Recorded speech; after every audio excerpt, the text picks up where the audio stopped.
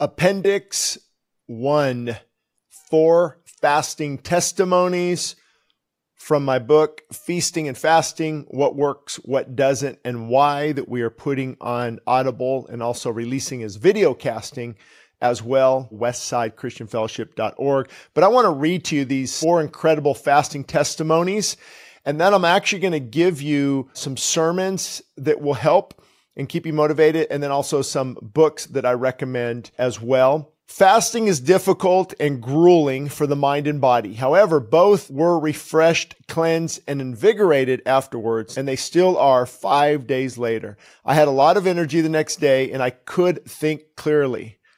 During the last 8 days, I've experienced an incredible amount of healing taking place in my marriage. In retrospect, I did not realize how broken my marriage had become. I had never felt so close to God and been so in tune with His will for me in my life. Paula wrote that. Next, I was fasting and seeking God for a few years, and I simply prayed at one point and asked God, how could I get closer to Him? I immediately heard the answer back internally as clearly as if someone was speaking to me saying, stop taking drugs. I was so surprised. I answered back saying, I don't take any drugs. What do you mean? One word clearly came to my mind, and that word was caffeine. So I quickly went online and looked it up and was blown away about just how serious a drug it actually is and how it can affect people so negatively, health-wise and in other areas. Thank you, WCF, which is Westside Christian Fellowship, for your ministry. That was by Mike, and I know Mike, and I think he's still doing great all these years later. Next, I kept trying to fast, but I also kept falling and failing. Sound familiar? Welcome to fasting. That's why you get up and you keep fighting. However, once I prayed for strength and made up my mind to finish, God pulled me through. It was one of the hardest things I've ever done in regard to health, but the power outweighed the pain. My relationship with God and my prayer life were reignited. Praise God. He is a rewarder of those who seek Him with diligence and perseverance. That was Chris. Fasting has changed my life in an amazing way. And now I know exactly why it is so hard to do. It puts you in alignment with God, and Satan hates it. I had a temper with my family, getting upset with stupid little things, yelling over nothing. My family was suffering from it. I knew I needed to change. And I heard caffeine played a huge role in mood swings. Guys, I'm not making this stuff up. I'm not cherry picking anything. I'm just reading these testimonies. So I started fasting from soda and my attitude improved. Then I fasted from coffee and cut out caffeine. After that, God really calmed my spirit and helped me think about what came out of my mouth before I said anything. Then I decided to fast for 2 days on water only, but that turned into 4.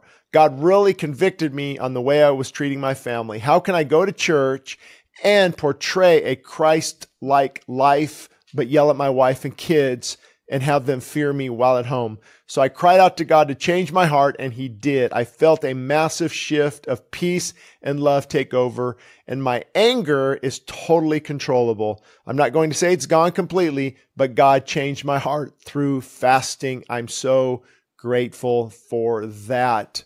That was Jack. So the sermons I want to recommend, you can find them on Vimeo, and we're going to be uploading them, I believe, to YouTube as well. Our YouTube channels and Rumble. So if you struggle with discipline and you need some motivation, these sermons will help. Now, granted, the first message I gave on fasting was overcoming addictions through fasting, and that was back in 2011. And at that point, I was 45 pounds heavier than when I wrote the book. You can also check my progression. You'll see my progression through a lot of these sermons as the years went on. This is Appendix number 2, recommended sermons. Appendix number 2, recommended sermons.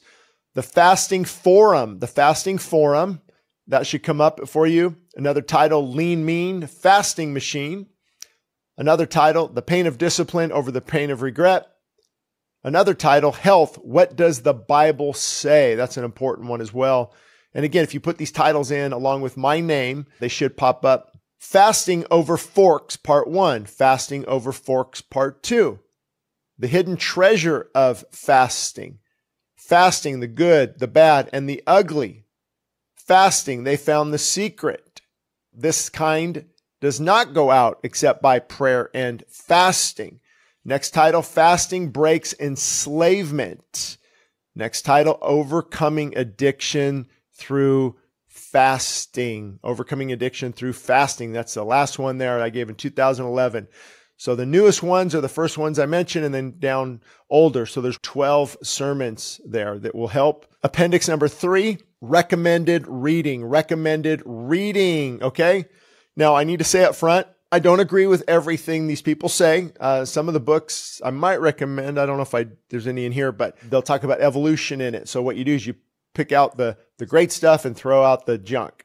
But I think most of these books are really solid. So if I see something that rings a bell, I will share that with you. But number 1, Breaking the Stronghold of Food. Breaking the Stronghold of Food by Dr. Michael Brown. It's an exceptional and well-written Christian book from a Christian perspective. It doesn't focus on fasting per se, but on the important element of a healthy diet. Fasting Can Save Your Life by Herbert M. Shelton is recognized as one of the all-time bestsellers on fasting. I think it's an older book too, so some of the information is dated. This book is a valuable resource, even though it was written many years ago. Science has made many advances since its first publication, but the principles are timeless. Next, What Does the Bible Say About Healthy Living by Rex Russell. And also we'll recommend The Maker's Diet by Jordan Rubin. Both are compelling resources for those wanting more information regarding what the Bible says about food. Now, they grant more liberty than I do on certain areas, but overall, those are great resources. Next is God's Chosen Fast. God's Chosen Fast by Arthur Wallace. It's an exceptional resource that covers a lot more than what I can cover in my short book. He goes on to talk a lot more about the spiritual benefits of fasting. Next resource is Fast Your Way to Health. Fast Your Way to Health by J. Harold Smith. It outlines the physical and the spiritual benefits of fasting, and I appreciate his simple and straightforward approach. And I think this is the book that I recommend earlier in my book, this audio version, when I talk about he lost 44 pounds in 28 days because he was very active. But that might not have been too good because that means definitely a lot of muscle was converted into energy, because he was moving at a faster pace than the body could keep up with. And of course, muscle's broken down in a process called gluconeogenesis, and glucose, neogenesis out of nothing. So glucose out of nothing basically converts it from your muscle. The next resource, The Power of Prayer and Fasting by a friend of mine, Ronnie Floyd. It's an encouraging book for the pulpit as well as the pew. We're actually featuring it this month in January 2024. He's speaking at our church. Although he's a pastor and talks about his 40-day juice fast experience, men and women from all walks of life can benefit from this resource, especially if you're hungry for revival. Next resource, A Hunger for God by John Piper, is captivating and convicting. It focuses on desiring God more through fasting and prayer. And then Fasting by Gordon Cove includes examples of people who fasted in the Bible and what the outcome was. It's encouraging, it's motivating, and it was convicting. The Complete Guide to Fasting is another good resource, but again, this is written from someone who is not a believer. The title is The Complete Guide to Fasting, Heal Your Body Through Intermittent, Alternate Day, and Extended Fasting by Jimmy Moore and Dr. Jason Fung. Again, a non-biblical resource, but it's a good resource to truly understand how the body works, especially if you're struggling with diabetes, cancer, or heart disease. Although I don't agree with Dr. Fung's stance on evolution and some of Jimmy Moore's statements, eat the meat and throw out the bones. No pun intended for my plant-based diet friends. This book is lengthy and meaty and encourages heavy lifting. It also encourages coffee consumption, things like that, which I don't agree with. What you'll find with caffeine and coffee is those who love their addiction will say, yeah, it's okay, it's fine with fasting. And to some degree, it is in regard to autophagy, remaining ketogenic.